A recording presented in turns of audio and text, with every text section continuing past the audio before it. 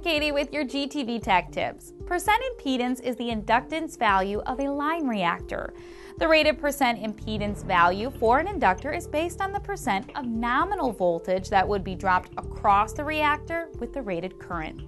To find the voltage drop, I will need to multiply 2 times pi with the current, frequency, and inductance, as well as the square root of 3.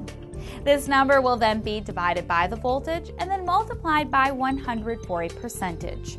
If my impedance was 0.00137 henries, a current of 16 at 60 hertz, then my voltage drop would be about 8.3.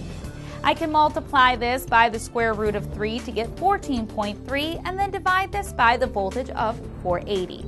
This will give me the number 0.0298. Multiplying this by 100 will show an impedance of 2.98%.